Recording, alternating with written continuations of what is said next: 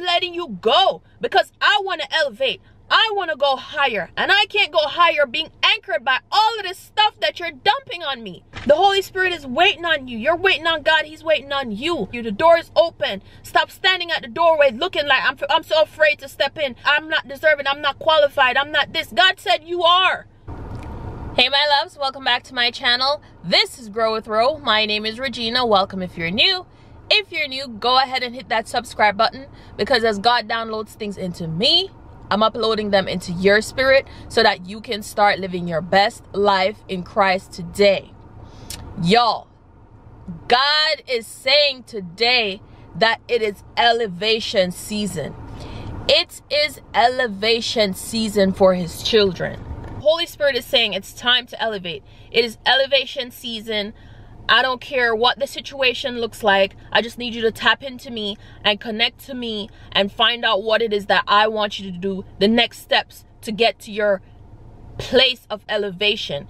The Holy Spirit is not playing around. He's trying to take you higher, to higher, more honorable places, right? And how the Holy Spirit gave this to me in a couple ways. He was just screaming at me, elevate, elevate, elevate. I need you to elevate. I need you to take the steps so that you could elevate, right? And I remember the last night, because my sister was moving, and I remember the last night that they were in the house. I went to the house and I basically pulled up, and I went in the house, and my nephew was wearing a shirt with elevate on it. And I'm just like, that is not a coincidence, because before that my brother-in-law came to my house to pick up something, and he had on a pants that had the name of the place, my promised land, that the Holy Spirit has been putting on my heart, and it had the name of that place on there. So I was like, okay. So then when I went to the house and saw my nephew in the shirt, it said elevate, and I'm just like, it's no way that both of them is wearing something that is aligning with what God has been showing me. And to top it off, one day I went shopping. I'm going through the store, I saw socks, like kid socks. I was just passing. I didn't even plan on buying socks for my son, but then I'm like, I passed it, and then I'm like, oh, I need socks for my son. And I'm like, let me just stop and look real quick. So as I start looking, I grabbed a couple pairs. They were on clearance. I'm like, it's a no-brainer. Grabbed a couple pair of socks, couple packs of socks, and I was just like, went about my day, paid for them anyways. Fast forward to when put them on him and everything. When I went home and put them on him for the first time, didn't even notice. But fast forward, one day I'm sitting with him, he's in my lap, and I'm looking at the sock, and I saw elevate on the bottom, ELEV8,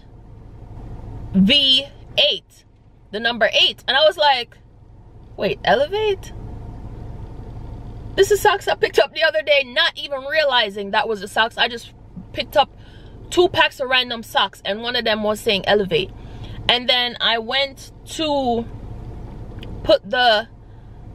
check the pack that the socks came on, and the pack said elevate. I'm gonna insert a video here because I did do a little video for y'all to see. I was just like, okay, God, I see you're saying I need to elevate. You're elevating me, elevation. So today the Holy Spirit is saying to you that I'm elevating you. Also, the Holy Spirit just pointed this out to me. Seeing elevate under the bottom of my son's sock is also representing that we as this generation need to elevate so that the next generation could walk in an elevated life. If you know what season you're in, you've been gone through your pruning season, people been leaving your life, stuff been happening, you've been having a hard time, and you're just like, why is my life turning upside down? Why is all of this stuff happening to me? God is elevating you. And so in order for you to elevate, you have to let go of certain things, people, places, and things to get there, right? It's like a plane. When a plane takes off to go somewhere, it can't hold on to things. It has to leave those things behind and hold on to the momentum and take off. Like, you can't have a A plane can't stay on the ground and elevate. So you can't stay where you are and elevate. A bird can't stay on the branch and fly. So the Holy Spirit gave this to me just now as I edit. Imagine a bird not wanting to fly away and leave the branch that he's on because he's so worried about not being able to find another tree. So he stays there at that tree saying, it's no way that I will find another tree. So I have to stay anchored to this tree and maybe I can grow from here. So it's the same thing. You have to be willing to leave the tree behind, whatever your tree is, in order to fly. The Holy Spirit also led me to scripture, Matthew 6, verse 26, and it reads, "Look at the birds of the air, for they neither sow nor reap, nor gather into barns, yet your heavenly Father feeds them. Aren't you more valuable than they?" So why do you have such little faith that God will take care of you? Have faith in God because he will provide. The plane was supposed to take the airport with it and all the stuff with it. It wouldn't go. It needs to take off without all of that baggage. So it's the same thing with you. You can't go with certain people, certain places, certain things, and go where you need to go. Things are going to keep you anchored to the ground. And so you have to leave those things on the ground and take off in order for you to rise, in order for you to thrive. So the Holy Spirit is saying, final touches, I need you to do everything that you know I'm calling you to do in order to get to your place of elevation. And the Holy Spirit also been showing me 5:11. I don't know if y'all saw my last video that I did about elevation, but the Holy Spirit showed me 5:11 in that video around that time, and he's been showing me 5:11 again. 5:11 coming up. And what 5:11 means in the Strong's Concordance is to a higher, more honorable place. To a higher, more honorable place, right? And so in 1 Samuel, the Holy Spirit led me to scripture, 1 Samuel 2 verse 6 to 8, and it reads, "The Lord makes poor and makes rich. He brings low and he exalts. He raises up the poor from the dust. He lifts the needy from the ash heap to make them sit with princes and inherit a seat of honor." Right? 5:11 is to a higher, more honorable place. And this scripture is saying that God is elevating you. He could take a pauper and put them amongst the prince to sit down to a more honorable place, right? In a seat of honor. "For the pillars of the earth are the Lord's, and on them he has set the world," right? God rules the world. So nobody who's in this high place and feel like they can't be knocked down. The scripture says the Lord makes poor and he makes rich. As much as it's given to you, it could be taken away. The Holy Spirit is transferring things that was stolen from us, right? So things that you might have thought that you're not entitled to, you're entitled to. You are more than entitled to it. And so the Holy Spirit is elevating you to places. You're gonna get into places where you're gonna be like, oh my gosh, like I don't even know how I end up here. I never saw myself here. I always wanted to be in a place like this. I always wanted to enter rooms like this. I always wanted to communicate with people like this. Never know I could ever be like this. And you're just gonna be shocked. But the Holy Spirit is saying, prepare yourself. Get yourself prepared. Get your vocabulary up.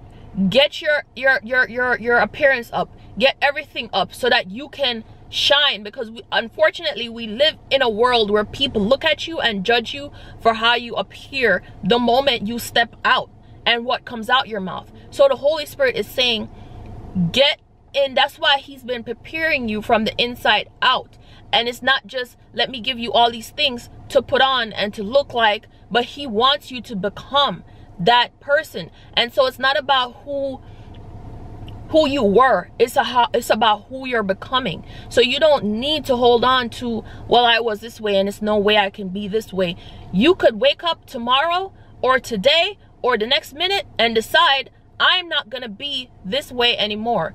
I'm gonna write down all the traits of what I didn't like about my character and change them to what I would like to be, right? So that when the Holy Spirit puts me in these places, I'm ready to be that. It could rewire your brain. Like sometimes it could be a thing where in your family they think a certain way, they speak a certain way, they act a certain way. You don't have to carry that on if it's not aligning with your new identity. There's no reason why you need to stay the same way. If it's your friends, whatever, you need to you need to allow God to prune you. And when people start falling off, you need to know that it's okay.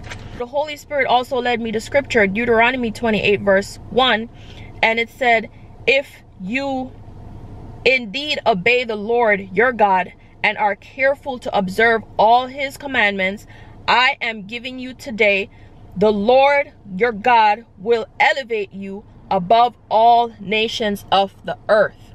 Right? So if you are willing to strip yourself of everything that you thought your life's supposed to look like, and stop telling the Holy Spirit, God, I need this, I need that, and to actually say, God, I'm willing to let go off of me and my thought process and everything that I desire for my life because it's not working, and tap into you, the source of where my help come from, where my life come from, and tap into you to get the direction of my life. If you would just surrender it all to God and say, what is it that you want from my life, and I'm willing to do whatever you ask of me, that's when stuff is going to start opening up. God is saying, if you take my commandments and run with them, that's when things are going to start flowing in your life, right? You see all these successful people in God, not the other people. Like, those people have to answer for themselves. But you see these successful people in God, they had to prune themselves of the ideas they thought, the way they thought, the attitudes they had, the habits that's not working for them. They had to stop speaking certain things like, I'm not this way, I'm not the type of person. They had to stop speaking that way in order to develop characteristics of who and what they're supposed to be. You cannot expect to stay the same way and elevate. Don't hold yourself back by refusing to do the hard stuff. And so he also led me to scripture, Deuteronomy 26 verse 19, and it reads, he has declared that he will set you in praise, fame, and honor high above all the nations he has made, and that you will be a people holy to the Lord. So the Holy Spirit wants to elevate you for his glory. For his glory. That's why he's doing all of this. He's wanting to elevate you for his glory. So in the scripture, Philippians 2 verse 9 to 11, it says, it reads, therefore God elevated him to the place of highest honor and gave him the name above all other names, that at the name of Jesus every knee should bow, in heaven and on earth and under the earth, and every tongue declare that Jesus Christ is Lord, to the glory of God the Father. To the glory of God the Father. So the Holy Spirit is saying, I will elevate you to where you're supposed to be for my glory. Because when you rise, when I bless you, it's not going to be any man, nobody in your life is going to be the one to take the credit. Because at that point, I'm going to strip all of that from you. When you're looking like, why isn't the regular people that I usually go to for help helping me? Like, I could always count on them. I'm so sad. I'm so disappointed. Like, they're not helping me. God is saying, I don't want them to help you, because I want to be the one to just shine on your life bigger than I ever have, bigger than anybody ever have, for you to realize that I am the one who did it. So it'll be no doubt that you could deny that I'm the one that did it. It's no coincidence. It's no nothing. Nobody else helped you. I did, for my glory. Because what God is trying to do is get as much people to come home to him. He wants his children to come home to him. So he don't want to sit here having you praise people. You know what I mean? He wants you to only praise him. So it's for his glory. So if you're wondering, why does God want to bless little old me? Because he loves you as his child, and he wants you to be blessed. He doesn't want you to be out here suffering and for the enemy to win and laugh at you and say, oh, the enemy can't win.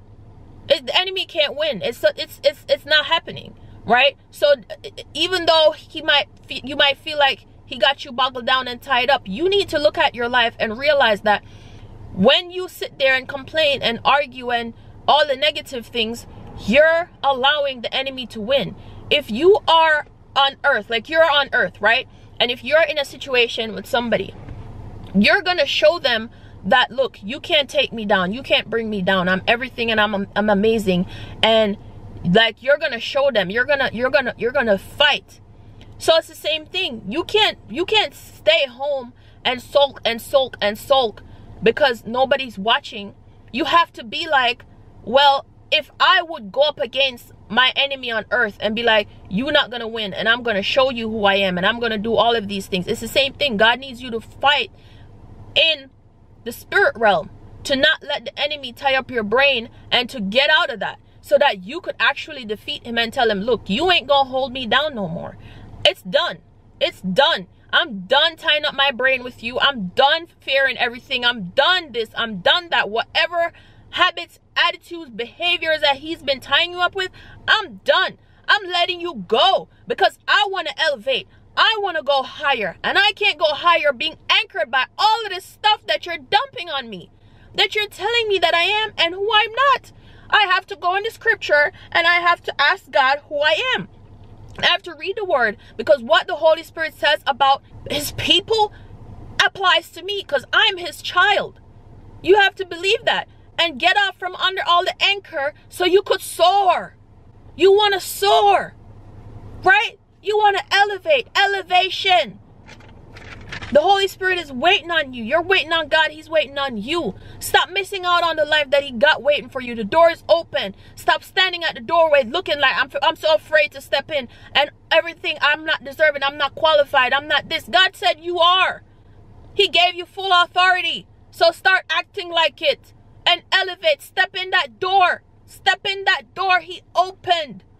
Right? All of y'all who know you're in this season, you know the season you're in. Stop acting like it. And whenever this video comes across your timeline, I believe you're in season, but take it back to the Holy Spirit. If you're not in season, this is to wake you up for your elevation, because don't believe that because you're not in the season, if you're not in the season, that your elevation ain't coming. God still has some pruning to do on you. So this video is here for y'all to wake up and to take what's yours, what the enemy stole from you, your family, generations. Take it back so your next generation, your descendants, don't have to suffer how you did. Right? Your generations, your descendants, your children. Do you want your children to suffer how you did? If you have children now and you're barely getting by, do you want them to continue seeing you barely getting by? Do you want that? Do you want that? Or you want to elevate so they could get a better life and better opportunities and everything that you wanted when you were a child and more? Because it's not just about what you wanted. Now it's so much more that you want for your child. And so you can't just look at it like, oh, well, I'm able to give them things that I didn't have growing up. Well, it's a new generation. And they're also looking at other opportunities now that they want to have, that if you don't elevate, you can't provide that for them. And the Holy Spirit is saying it's not limited to a certain set of people. You have the opportunity to elevate your child, to elevate your descendants, to elevate everything from now on. And while you are alive, I wake you up every day. It's a serious game. It's not to sit here and sulk and say, well, it's not meant to be. No, it's supposed to literally get up and elevate. And I'm speaking this way because I'm so ready to stop seeing people hold themselves down. Right? The Holy Spirit is speaking through me so strong right now. You need to elevate. Stop letting the enemy tell you who you are. You tell him who you are. Fight the enemy. Fight the enemy through people. People will come and smile and look like family and friends. And I'm not saying it's all family, but you know certain people who's not in your corner. Stop going around them. Stop anchoring your brain with them. Whenever you go around these people, you're just so anxious and sad and miserable. Stop going around them. Release them so you could elevate. Because you got business to do. If you wake up, you can't be waking up like it's an accident. While you're alive here on this earth, you need to make moves. so that when your next generation comes, they could have something to look forward to. When the next generation comes, it's not just a situation of, oh well, we're just gonna do what our parents did and do this and that. No, but it's like we literally are winning, and the Holy Spirit is shining through us. And you could show other people that the Holy Spirit, God, is who took me out of this, so that other people could rise up too, because he's doing all of this for his glory. All right, guys, it's elevation season. You know the season you're in. Get out from under and elevate. All right, I love y'all so much with the love of Christ, and Jesus Christ loves you so much more. He loves you. If you're having any doubt, go in the Bible, because he didn't just say those things to one set of his children. He said it to all of us. All right, so stay in faith, stay prayed up, don't doubt anymore, and share this video with anybody who you know needs to hear this message. Like the video, because it pushes it out to as much people, so that people could see this and elevate. It's not just about let me look like it. I know it's a new year and people are like, it's not just about looking like it. It's about becoming that from now on. Not because that's why we can't stay consistent, because when we start doing something, then it's like it's just surface level, so it doesn't have no much meaning. If you put meaning behind it and know that you're doing this for your offspring, for your family, even if you don't have kids, you're doing it for your family, your kids, their kids, you're doing it to make an impact. Start making an impact, not just an impression, but an impact, right? So that things could change. You could make a change. You could be a change. Because every day God wakes you up is for a purpose. Find that out and tap into that. All right, subscribe to the channel, because the Holy Spirit is downloading, and as he downloads, y'all are gonna know. All right, I'm uploading. All right, I love y'all so much. Thank you so much for tuning in today, and until next time, stay blessed. Bye, guys.